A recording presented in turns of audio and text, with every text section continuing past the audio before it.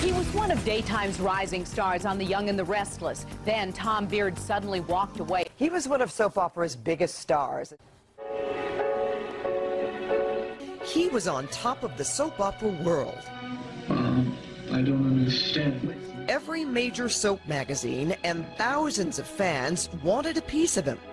But after 3 years, at the peak of his career as Philip Chancellor on The Young and the Restless, a murder in his hometown of Kenosha, Wisconsin, shatters his world. My sister left a message saying, "Tommy, we have to talk. Something's happened to Mom." And I called her back, and she said, "Troy did it. Troy killed her." And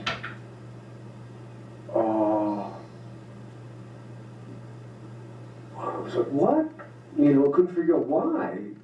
How? I was not around the routines of abuse he was putting her through. She protected me in Hollywood and didn't tell me everything that was going on.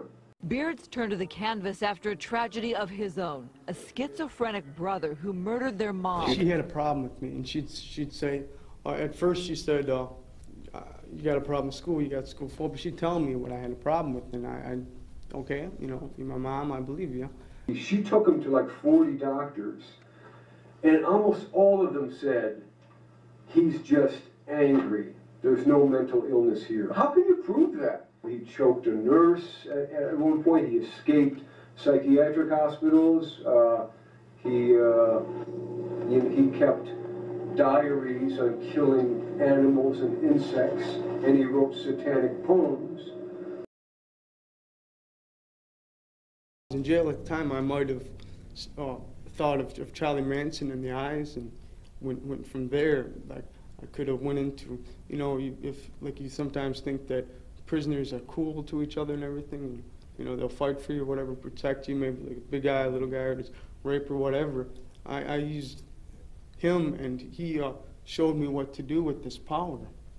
I know that this is my little brother, and there was a while when I forgot that, and I'm very glad that we have this relationship again. And he knows how important he is to me, you know. Troy and I have a great deal in common. We're both sensitive guys. You know, we're both artistic, and we both have small worlds. You know, right now I live in Lake Arrowhead, and I live in a place, and I'm very comfortable not seeing people. I've got my rescue dogs. I don't need a big life. He also was very sensitive and paranoid around people. And now, at least, he is in the psychiatric facility of a prison.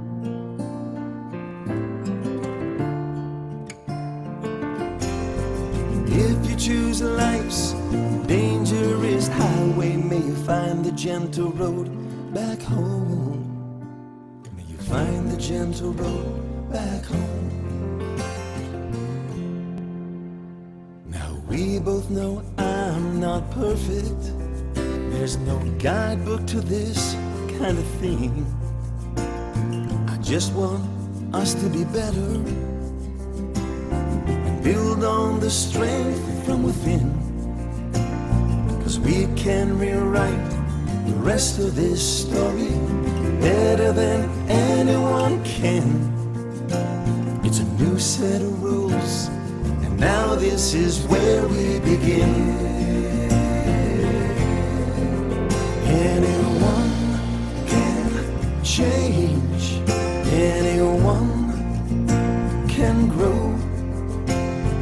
Everyone's got their crosses to bear, and I've got a few of my own. Mom's funeral, and Troy was still missing at that point, so here we are at the funeral wondering, is Troy going to break through with a machine gun and kill us all? Because apparently he wanted to do that. They had found his, they had found letters. He had been taunting them from somewhere, you know. And like 6 days later, they arrested him around the Texas-Mexico border. And Troy was the first person in Wisconsin to get life, meaning life. Anyone can the person that forgives is the one that gets the gift. Because I thought I was doing her a favor and him a favor. And I was the one that got everything. So, you know, that's what forgiving, you know, is, and I know that. Well, it was an astounding, mind-blowing trip for me to get to forgive my brother. And it required miraculous intervention. It's in my book. The paintbrush became Beard's therapy. Because it keeps me right in the moment there. These days, I live full-time in Lake Arrowhead, California. Such a beautiful place. As a full-time artist, painting is my passion. Here with Tom Beards. Tom, thank you so much for coming in. Sure, my pleasure to be here. You are just amazing. Your artwork is phenomenal. It has that impressionist quality to it. Just so wonderful. I know that there are a lot of also, you know, celebrities who are collecting your art. Mm-hmm. It's true. Many celebrities own Beardses. My latest mission takes place in a world in which millions of dollars change hands every year. The LA art scene. Juan's challenged me to test his security by trying to steal a painting from his gallery. I reveal our target for this job, the House of Doria, a painting by Tom Beards, one of LA's hottest young artists. I don't love acting like I love painting, but every once in a while I'm on the set. The Young and the Restless, our Entertainment Tonight cover story. And you felt trapped. In my own skin. That's what I'm talking about. Who am I? You guys don't know who I am. You don't know who I am. Put on some clothes, all right? I want to get something to eat before we go to that gallery opening.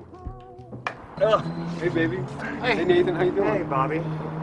Good. You can join us for lunch? No, you know, I've got a lot of... Looks good.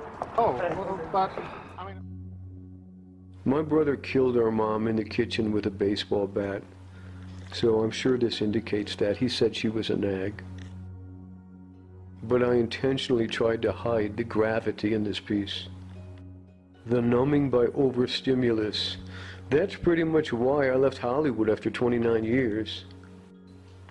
And now I live in an isolated cabin in the woods painting pictures. Hollywood lights replaced with Lake Arrowhead trees. Beards retreats to what he calls his treehouse and invites me into his home and into his conscience. I've had the honor of working with Jeannie Cooper, one of the soap opera greats. From The Young and the Restless. This lady helped me so much. I didn't want to make this just a pretty picture because she was a lot more than just a pretty picture. Every weekend, 20 years ago, I would fly to different malls in the country and I would sign autographs. They thought I was straight, and I wanted them to believe I was straight.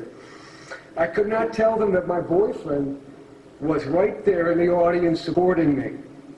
My brother, who eventually killed himself, was sucked into a very unhealthy relationship. When Tom's other brother, Craig, committed suicide. He was sitting on the closet floor. He had shot himself through his mouth in a depression. He transformed into kind of a rabbit, a scared rabbit, and the gold ropes confining him became this clown mouth, and I added clown eyes and a clown nose, because forcing anybody to love you is such a ridiculous thing. What gave you the strength to be sitting here today? I'm gay, and as a young child, sometimes if you're gay, you separate. Because being raised Catholic, I was told I was going to hell. So you kind of put a distance between you, and you learn to be more of a survivor. Interesting. That may be the reason. Did many paintings trying to capture the peaceful solitude of nature.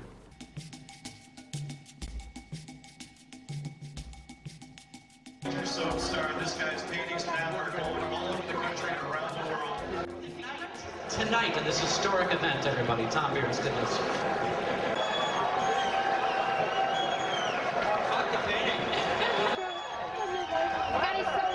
Back here live, you can see Tom's work through this weekend. His paintings and the variety of styles may catch you off guard.